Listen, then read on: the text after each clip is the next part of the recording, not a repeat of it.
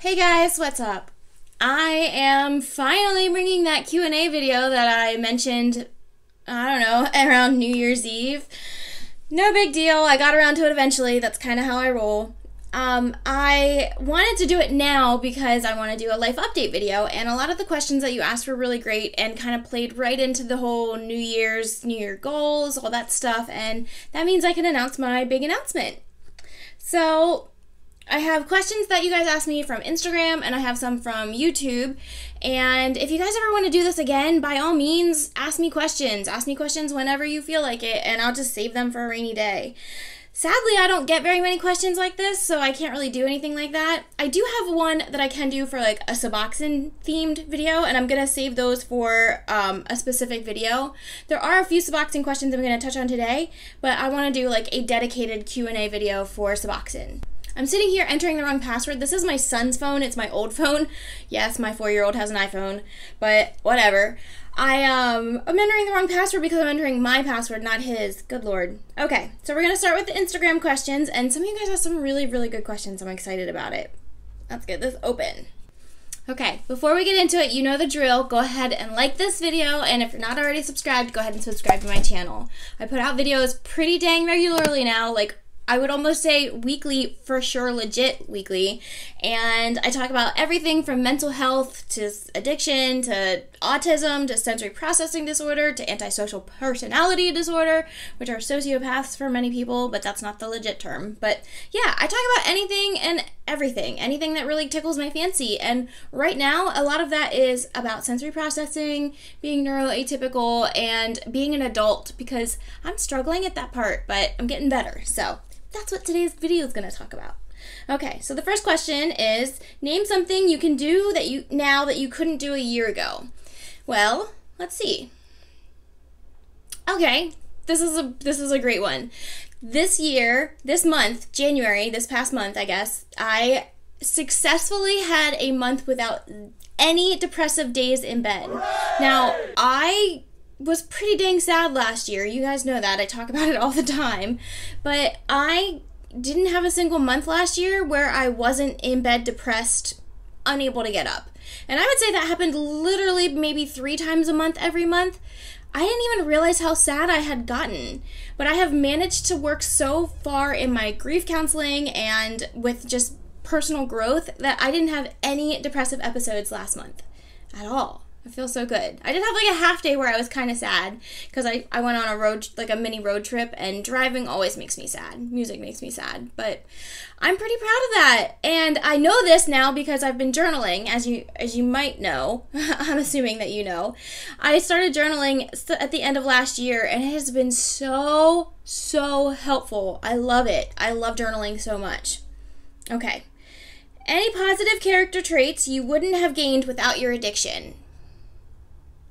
I would say that my sense of resiliency really stemmed from my addiction and overcoming my addiction. Even like resourcefulness, I could stretch money like you would not believe. I could pull money out of wherever, just like basically like pull it out of thin air. I knew how to get myself well, and I knew how to stay okay. And I have tried to translate that type of energy into my sobriety, but like it's hard because your addiction pulls out these demons in you that you are just like, you will do anything to silence them. But that's interesting, but I could make a whole video on that, honestly. But I think that my sense of resiliency has been really started there and has just kind of gone on. My relationship with Greg has also played into my sense of resiliency. We have been through literally everything. Like, we dated, as teenagers, now we're together as adults. We had drug addiction, arrests, numerous arrests on his part, felonies, going to jail, work release, all that stuff, parole, moving out of state. I got married, I got divorced, I sued him for the car accident. We were in that car accident that put me in the ICU. Like, oh, Lord, the infidelity while pregnant, and like, we have been through some shit, and that is why our relationship is so strong, because we have managed to maintain, like, we've reached this level of open communication that I don't think that you can get unless you have been through some shit. And I'm sure people can. I'm sure people can do it the healthy way, but not me. I don't know what healthy means, but yeah, resiliency. I definitely learned that in my addiction, and I've carried that on throughout. My favorite motivational quote. Ooh, I got a bunch of them right now. So y'all know that I want to go from surviving in 2019 to thriving in 2020, and I am well on my way. I'm proud to say it, but like, I got my journal right here. Let me pull out my little page of motivational quotes, because yes, I have a whole page dedicated to it. Okay, so we got thriving, not just surviving.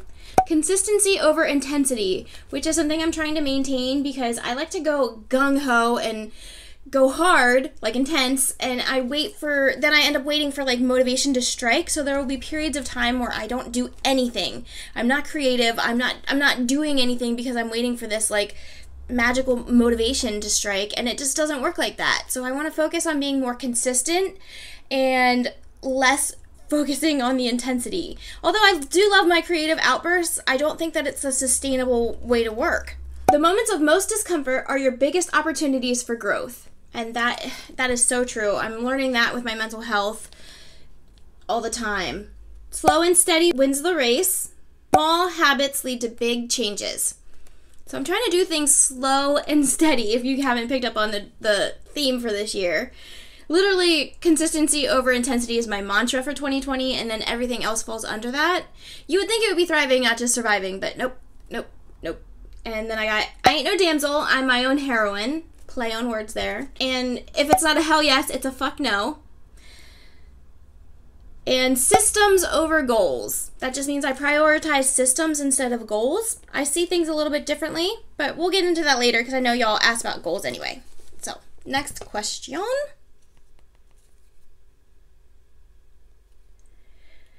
The hardest part of YouTube. Consistency. Legit consistency. I have had periods of time where I posted like videos like 3 a week. I was killing it. I was doing the damn thing and I was so proud of myself, but then some shit happened. You know, my best friend passed away in August, and I haven't really talked too much about this, but my dad moved in with me for a couple months from, I think it was like the end of August until Thanksgiving, and that was hard. Whew, that was hard because I didn't have enough space in my own house. As it is, we have a 2.5 bedroom home. Like, it's literally a half room. It's not even a freaking third bedroom. And 1 bathroom. So 3 dogs, me and Greg and Emerson in here. And then you add my dad, and then all of my dad's belongings, like all of his life. And it was crowded and crammed, and I absolutely would have done it again for my dad because I love him. And he would have done it for me hands down, like without a doubt. But it was hard. It was hard, and I spent a lot of time in my room. And it's nothing against my dad. I'm just a very introverted person. So, like, my home is my safe haven, and I need to have that time away from the rest of the world. When I didn't have that, the only place I had was my bedroom. And, like, if people came into my bedroom, it really, really, really messed things up for me. And, like, my mom would come over and she'd step in, and she's a total extrovert. So, like, sometimes she just doesn't understand how I operate. And I get it. I am weird. I don't like to socialize. I left the house, like, maybe twice in all of January. But I also had 0 depressive episodes. So, like, what does that say? I don't really like to be around people, and I don't want to push myself to be around people unless I have to. Not that I don't like interacting. I like talking to people. I like texting. I like communicating online. I like doing YouTube. I like live streams and stuff like that. But, like, it's hard for me to be face-to-face working with someone. So, yeah, definitely the hardest part of YouTube is the consistency. I have a long list. Like, guys, you have no idea how long this list is. Maybe I'll do, like, a little scroll of it. No, I don't want to show it because I don't want to give out all my secrets. But I have this long list of ideas, maybe, like, 50 or 60 video ideas that I could do. And it's not that I'm not having ideas. It's that just that working consistently is hard. I've had to really dig deep and develop my own system to kind of maintain that, like, long-term motivation, because motivation is fleeting for me and I cannot depend on that. Okay, do you have any tips for new YouTubers?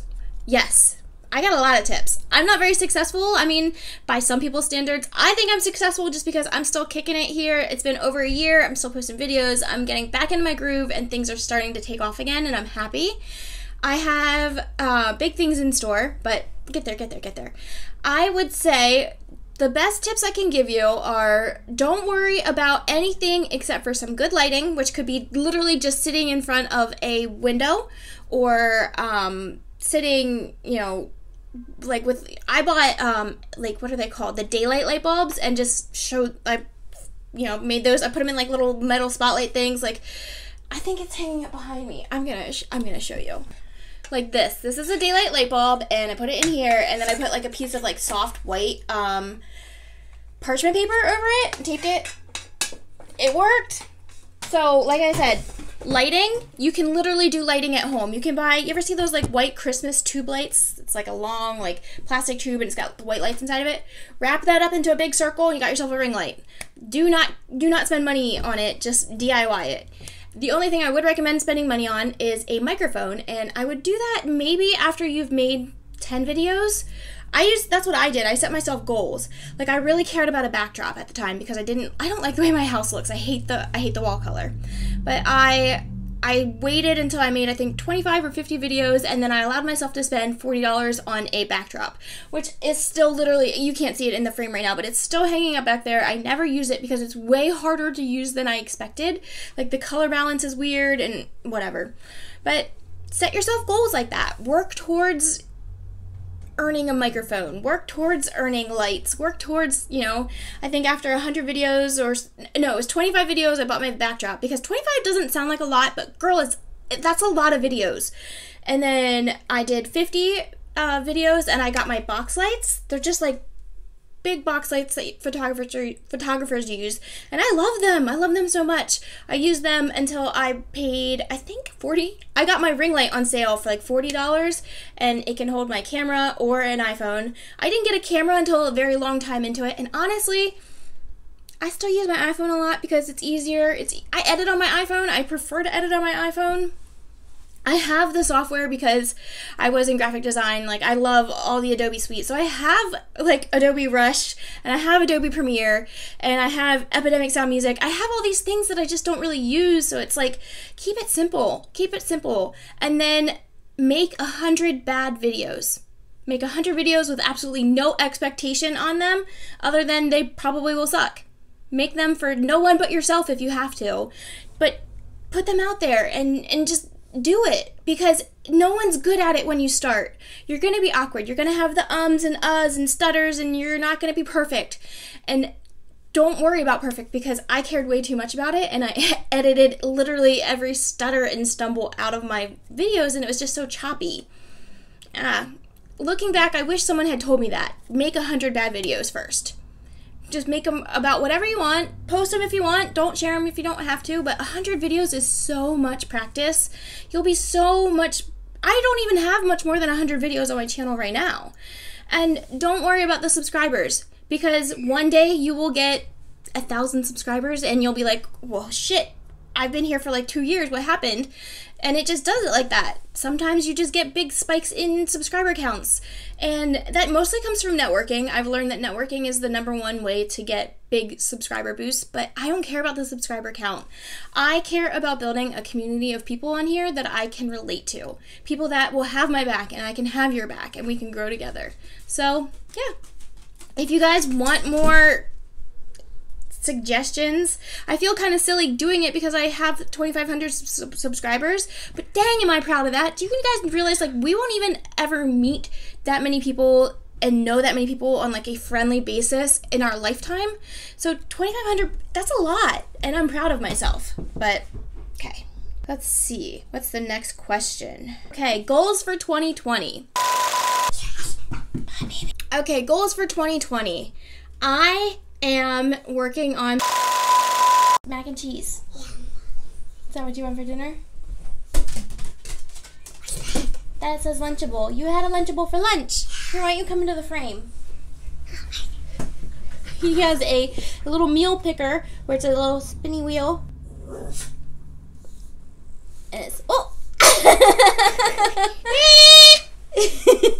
It spins. Okay, now you get a hot dog sandwich for dinner. I'm sorry I bumped your head. A Lunchable. A Lunchable. What? Lunchable.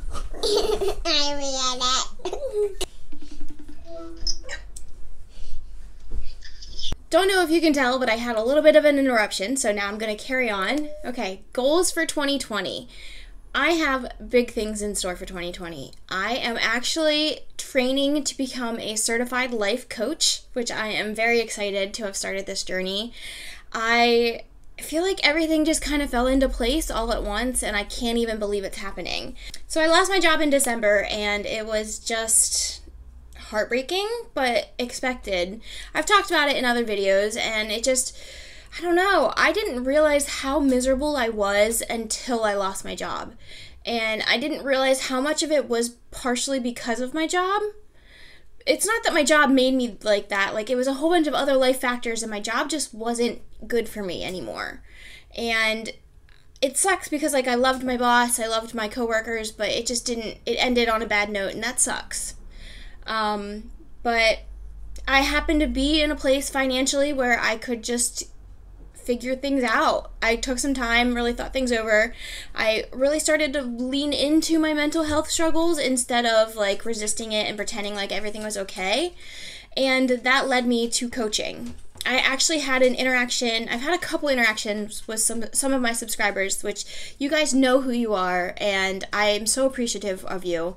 But one in particular was for someone named Kat. And Kat, I don't know, the stars aligned when I met her. She reached out to me on Twitter, which is something that I don't use very often, and I was able to help her in a way that was just so rewarding for me. And it came at a time when I was at my lowest, and I was still able to give back, and I found so much value in that it was like focusing on me wasn't helping anything. It was making me more depressed. But by focusing on someone else and helping them blossom, like, really helped me. And I don't know, that was just the start of it. Then there's someone else named Kim, and she's really great. She's so kind. I just love you guys so much. And I could not have gotten here without this channel. This channel has really shown me who I am, what I stand for, what I believe in, and it's given me the confidence to do things I never imagined. Like, be so vulnerable and be so open. So I'm working on becoming a certified life coach. I am considering focusing on a couple areas, couple niches, whatever. I say niche, but one of them would be for women in recovery, established recovery, maybe long term. I don't know how I want to define it. I'm not a doctor, and I'm not a therapist, and I'm not trying to be. And I don't want to take away from the actual recovery journey process that you have to do when you first get clean, because that's not what I'm looking to do. I don't want to do the clinical side of things. I thought I did, and that's what I was looking for jobs, and then I'm glad that didn't work out for that job, because that's not what I want at all. And I am lucky enough to have realized that without losing any time.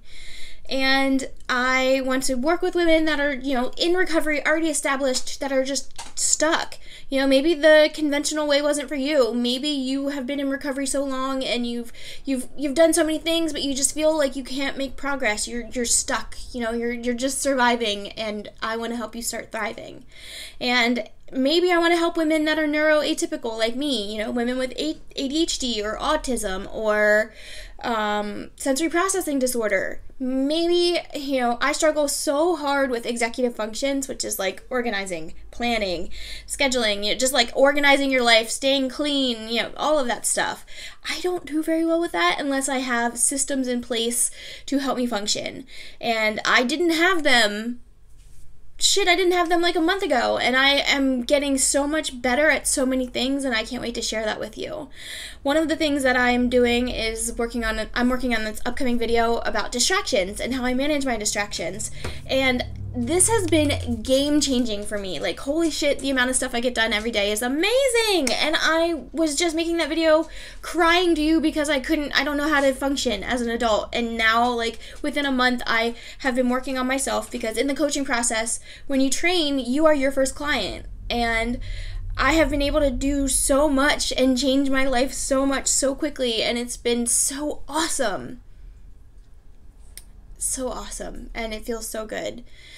And I don't know, I'm really excited to be able to turn that into a business. So that's what I want to do. I'm going to be a life coach. And honestly, I have other goals. Another goal for 2020 is just weekly uploads on YouTube. And I kind of gotten a little close to not doing weekly uploads, but I'm getting better, and I'm pushing myself, you know. I want to keep building on these systems instead of goals, which is really getting a weekly work schedule, getting a household schedule, getting, you know, structure in my life, because I need it and Greg needs it to thrive, so Emerson needs it to thrive.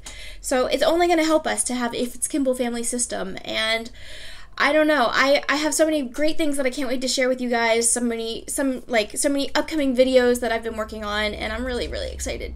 But yeah, let's go on to those YouTube questions. I have to log off my computer now because Emerson took his phone back. Okay, so the first question I am going to touch on, it's about Suboxone. So I'm only going to answer it briefly, and I will follow this up with a Q&A all about Suboxone, like all of the questions I've ever been asked about Suboxone. But this question says, there's so much to ask. Personally, did you ever struggle getting on Suboxone? Yes. Did you ever relapse? Yes. Don't answer if it triggers you, but it's something I struggle with.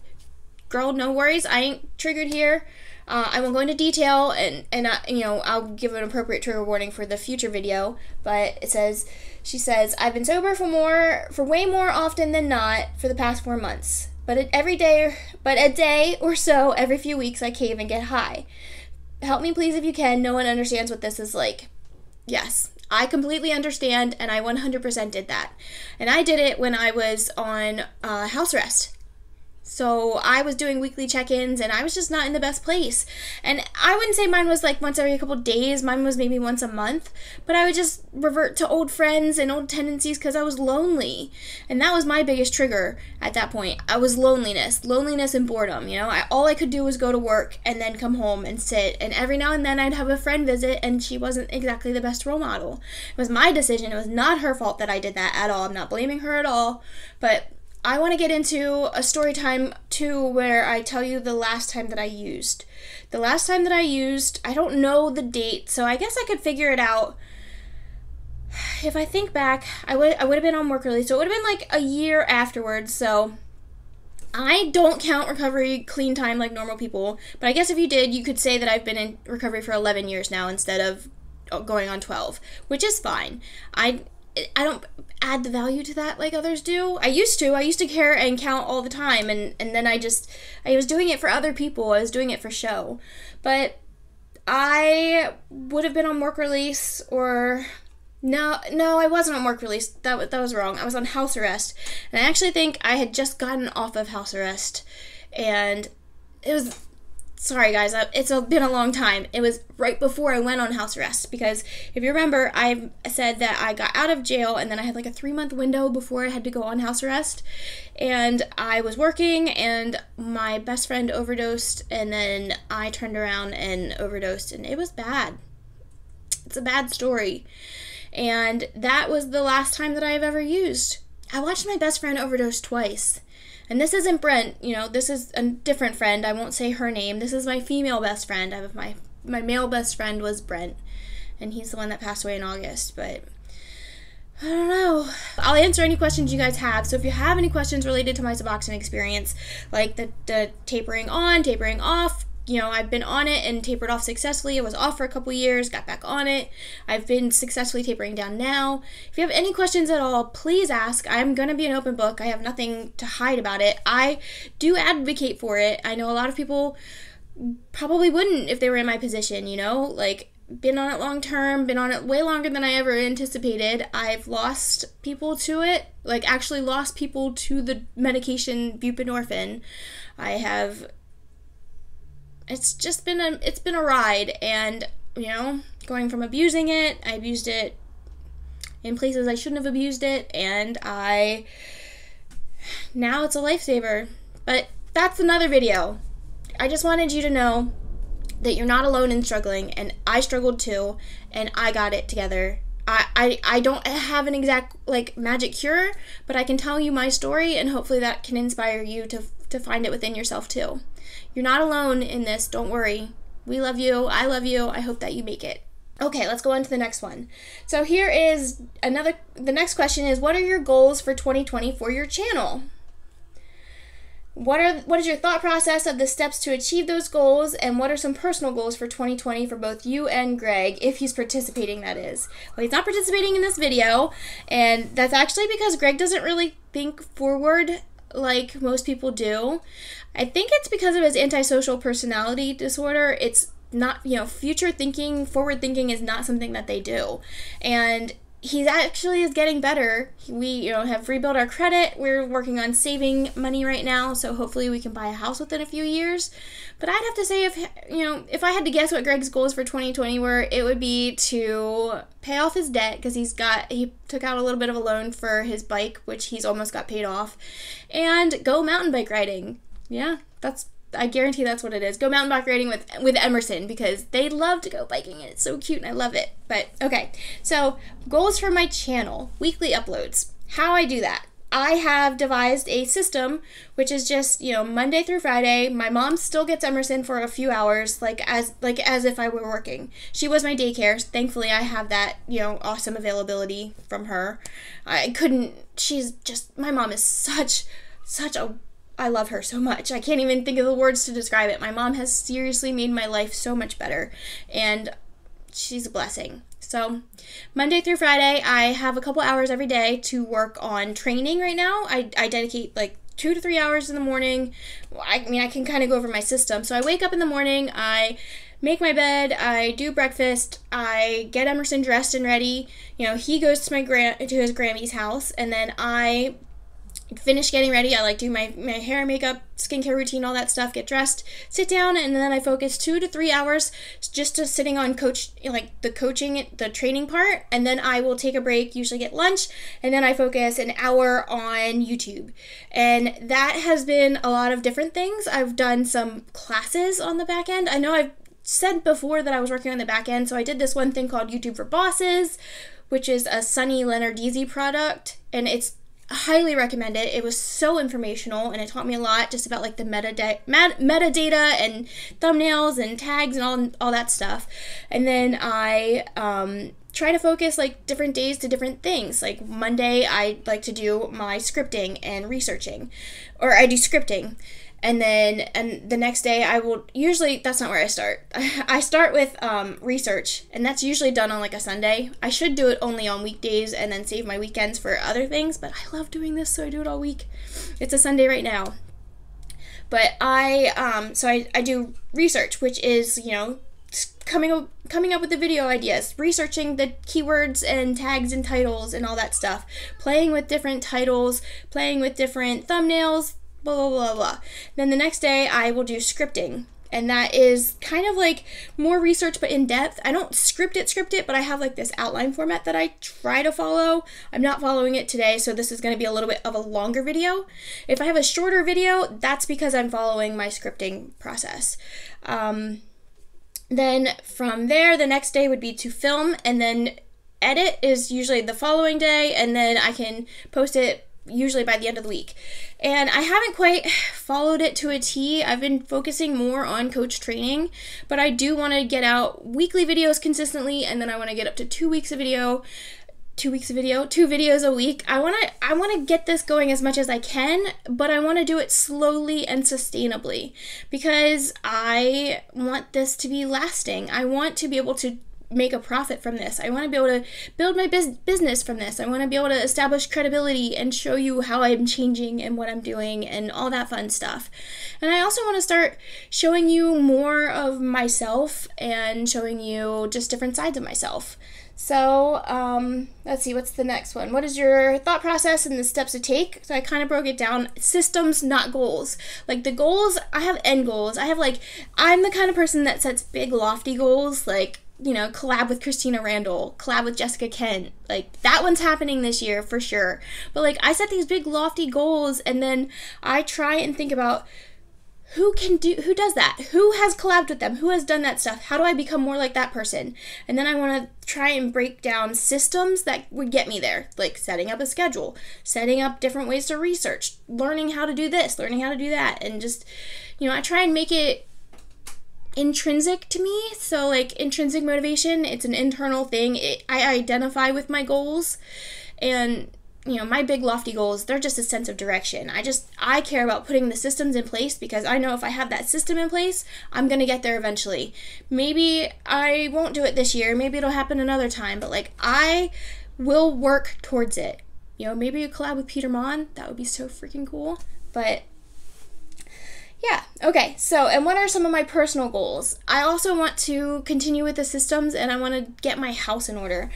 I would love to declutter things and have that done quickly. I've been slowly doing it because it's actually part of my coaching process, I have been like slowly just, pick like a drawer or something and I go through it. And it's like if I have any negative emotions set up, anything like at all that negative I feel about something, I either donate it or throw it away. And it is so freeing. I've wanted to do that for so long, and I could get easily overexcited and go gung-ho and try and do it all, but like I can't. I need to hold myself accountable and do things slowly and consistently so that I can make these small, consistent changes for like big changes to take effect. And I also want to work towards saving money so that we can buy a house, but that's like more of like a 5-year goal. I want to just kind of continue to rebuild our credit, which I've got a credit score over 1,000. I've got a credit score over 700, which is mind-blowing considering like I just recently started to rebuild my credit. I use this one tool called Self-Lender. I don't know if you guys are interested in learning more about rebuilding credit, but I have filed for bankruptcy, and girl, I filed for like $80,000 in bankruptcy. A lot of it was medical bills, but still, and I've rebuilt my credit from like low 500s to over 700 in the span of maybe a year and a half. Pretty impressive. I'm pretty proud of myself. But if you're interested in something like that, I would love to make a video about that. I'm not like a financial guru or anything. I just have done it. Okay, let's see. What's the next question? What's your favorite video you made this year? Did we already do this one? Did I already answer this question? I feel like I did. My favorite video this year would definitely be like YouTube changed my life, that one because of the excitement I felt over YouTube. I woke up early one day, and at that point I wasn't waking up early at all, like at all. And I woke up early to do it like before work, and I was so pumped to be filming and to have that opportunity, and that was such a good feeling. And prior to losing my job, I could not wake up in the morning, period, ever. And now I wake up every day by 9 p.m. I'm getting a little tired if you can't tell. But by 9 a.m. I wake up without an alarm and get up with Emerson every day. I wish I could have done that when I had a job, like outside of the home. I wish I could have had that type of, like, it's freedom. It was depression. I was so weighed down by my depression, and now I'm free from that, and it feels so good. It feels so good to actually have a purpose that it aligns with my heart and makes me feel good. Okay, who's your favorite YouTuber? I got a bunch. So you guys know I like Jessica Kent. Yeah, she's my friend. And I like Ro from Strong Prison Wives. I also really like this one channel, Michelle B. And there's another one called Rowena. I'll try and add their stuff up on the screen. They're more of like personal growth channels. There's another one, I think he's Better Habits. Better, I don't remember. I'm not really good at remembering who I watch, so I'll put a whole bunch of things on the screen right here to show you which ones I like to watch, but mostly I like to focus on like personal growth stuff. I like personal growth, I like psychology, I like anything that is going to teach me something. I like science channels, like the Physics Girl. I like, Braincraft, and I just like learning. And I like to make my time useful. I like to be, like, I like to enjoy, I enjoy beauty guru shit and the drama and stuff, but like I feel like when I watch too much of that, it turns my brain to mush. It really does. I care about things that don't freaking matter and are not affecting my life in any way in a positive manner. So I try not to watch drama stuff anymore, and it sucks because like I really like some of the drama channels, like Peter Mon. Love him. Thankfully he has 5 channels, so I can watch his others, like his Peterisms and stuff, but like he's just a funny guy. And because of people like him and like Ashley Kyle, I got really into drama over things I didn't care about because I cared about the creators making the drama like the drama channels. So let's see. What is my favorite type of breakfast? Hands down, I'm a cereal kind of girl. I like Frosted Flakes a lot, and I like kind of like bland cereals. Like growing up, my favorite ones were Crispix or Kix. I don't know. I also used to eat Pop-Tarts every day in high school, and my high school boyfriend used to call me Pop-Tarts. That was my nickname because I would run late every day, and the only thing I could eat would be Pop-Tarts in homeroom. Is there a low-key way to tell a boy you like them without it being really weird? I would be... let's think about this. How would I tell a boy that I liked them? You can do so in a manner without verbally saying it. You can show them that you like them. You can respond positively to what they say. Laugh when they make a joke. Like listen when they actually talk. Because a lot of times people will belittle them. Don't laugh at the jokes at them. Don't laugh at the jokes other people make at their expense. And try to make eye contact and smile. But don't be like too much, too like up their butt, for lack of a better words, because you want them to know that you like them, but you like yourself too. So your time is something special and they should value it. Okay. This person said that their crush is dating a girl in the grade above them, but she isn't right for him at all, and he probably doesn't know it yet. They have dreams about them, and they think dreams are subconscious ways of telling you how you really feel in your heart. Even get butterflies in your stomach. How long would you wait for the love of your life? Well, let's go back to those dream things. I think that dreams are a way for our brains to work out all of the possible scenarios that we that could happen. I have dreams about things, people that have passed, and it's like playing out different scenarios I never got to experience in real life. But I think that dreams are important because they do give you the opportunity to experience it and know how you'll feel in that moment without having to actually feel it. So yeah, that is important. But maybe it's to show you just how it feels, just so you know. Maybe it's for no other reason than that. I learned the hard way that high school relationships are not as important as we want them to be, and I was crushed by it. I was convinced that I was going to marry Johnny, and I told everybody screw you, you don't know what you're talking about, I'm going to marry him, we're going to get married, this is the rest of my life. And now I don't even talk to the kid. I mean, I talk to him maybe once every 5 years, but I think that if I could go back, I would. Your question was, how long would you wait for the love of your life? I would wait forever for myself. I think that I should have put myself first. And I think that until I knew myself really well, I would have waited forever for anyone else. Does that make sense? I didn't give myself any time to be single. I didn't give myself any time to find out what I liked. I was whatever my boyfriend was, or whoever my boyfriend was. I dated the pop punk kid in high school, and then I dated a scene kid in college, and then I dated the drug scene, a drug kid. And I identified with whoever I was dating, and I wish that I would have taken the time then to really learn who I was and respect myself, because you have the rest of your life to fall in love, and as long as you're filling your life with good relationships, that should be more than enough. And I know that, something could happen and we could die at any time, but I would so much rather have had good, healthy relationships with myself and my friends and not been in love with the stupid boys in high school and college even than, otherwise, because you can't get that time back. And trust me, people date until they're 70. You can date at any age, so just love yourself. Love yourself because you're worth it. Love yourself because you deserve it. And any boy that sees that and sees you, they'll know that you love yourself, and they'll know what a catch you are. And if you don't have that, if you don't stand up for yourself, if you don't learn yourself, if you don't know what you really want and love, it'll show. It'll show that you aren't someone that, is thinking long-term or thinking seriously.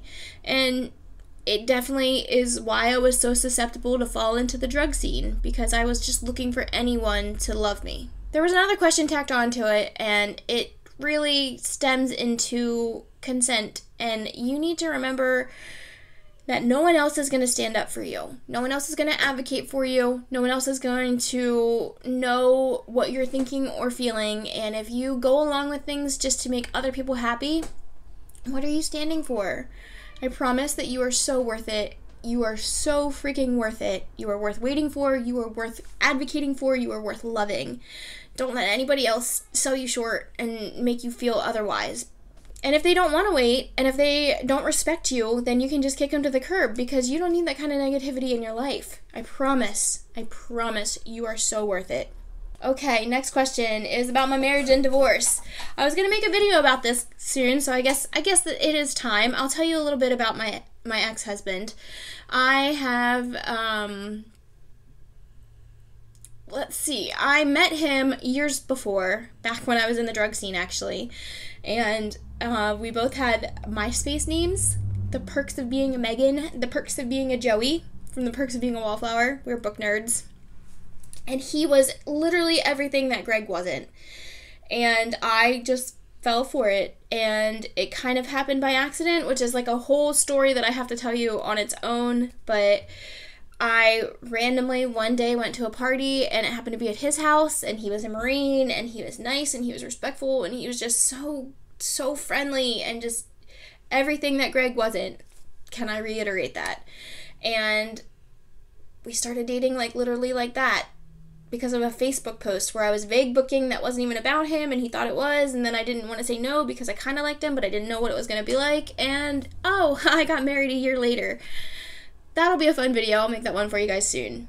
Okay, the next one. Are you nervous to get off of Suboxone someday? No, not really. I'm not really in a rush. I don't know if nervous is the word for it. I am content on Suboxone because I know that I am not risking like the chance of overdose. It sounds kind of stupid, right? Because I'm not using, like, and I don't plan on using, but like, what if something happened and things got that bad? Like, I was just so depressed. What if it got worse than that, you know? I have this safety net that allows me, you know, the ability to not, like, I can't relapse and go out and overdose. I mean, I guess I could. I don't know. But I don't have any cravings. I don't have any triggers. Nothing affects me like that. And my best friend didn't have that. He was constantly hitting low points and relapsing, and he'd get some clean time and then he'd relapse. And like, I mean, they would work the steps. Him and his wife worked the steps together, and like they did all these things. And I have so many friends that really did work on their recovery and really rebuilt their lives for years. And then, you know, things slowly got worse and worse and worse, and they fell back into it, and they relapsed and overdosed. Okay. What made you and Greg decide to get clean? Were you together? What was the motivation for each of you? I got clean. Actually, that's a story I'm going to be telling you soon. That was my own decision. We were separate. He got clean because he went to prison and didn't want to go back to that life. I got clean because I realized that I deserved more than that, and I wanted more than that, and I was capable of more than that. So that's when I got on Suboxone the first time. I don't know. I hate to say that, but like, I don't know my timeline that well. I'm gonna have to really sit down and like write it all out to make sure I get that story correct. I don't know. I think I was already on Suboxone, but I think at that point I decided I was gonna take Suboxone more consistently and do it the right way. That's what happened. It has been since 2009, I think. Yeah, so it's been over, gosh, guys, it's been over a decade since that all happened. Okay. How frustrating is it for you when people judge Greg, Emerson, or you and say the mental health is due to addiction or drugs, or the fact that they say you go after broken people? I don't let it bother me, because maybe I do go after broken people, but my broken person is someone I love very much, and I didn't settle. I did settle for a very long time with Greg. Greg was not treating me like I should have been treated, and now he treats me so much better. And I can't ever expect people to understand that, because I talk about how bad things were and how bad he was or how bad we were, that I just know that it's not a normal story. You don't hear of that very often. So I know that there's no way I could ever really convince people that Greg is as good as I say he is. And I don't know how or if most people could forgive someone for that kind of stuff, but I've been able to do it. Speaking of which, actually, I shared a video sometime, I think last June, with Greg, and it was he cheated, but I cheated first, the untold story of our relationship. And we talked about the infidelity when when I was pregnant, and he cheated with the other Megan. And the other Megan just saw that video and commented on it. So I'll leave a link in the description in the card above if you want to go check it out. But I pinned her comment. It's like my life finally came full circle. I had to accept an apology that I never got from her. And that is a hard concept it's a hard thing to freaking do. It's a hard concept to even explain. But basically, instead of waiting for an apology from her, I forgave myself for even wanting that apology. I forgave myself for being so bothered by it. And I focused on healing myself. And it took me 5 years, but I can say that I'm on the other side and I feel so good about it. And it's like I've reached this point where I'm so happy that I don't care what other people think. I don't care if they think he's crazy. I don't care if they think he's a sociopath. I don't care if they think that I'm a trophy or that I just collect broken men or whatever. I don't care because I'm happy. And I hope that one day everyone can reach this level of happiness and genuine security in their relationship. But, as for everyone else, fuck them. I know they're not going to understand. And if they do understand, that's great. They probably are someone that I want in my life. If not, whatever. I'm happy enough without them. I mean, all of you guys are so great and understanding, and I love you guys for that. So let's see. There's a little bit more to this one. Okay, so their son has ADHD, SPD, so it's ADHD, sensory processing disorder, operational defiance disorder, and bipolar. And then their husband is PTSD, autism, and also a recovering addict with narcissistic personality disorder, possibly.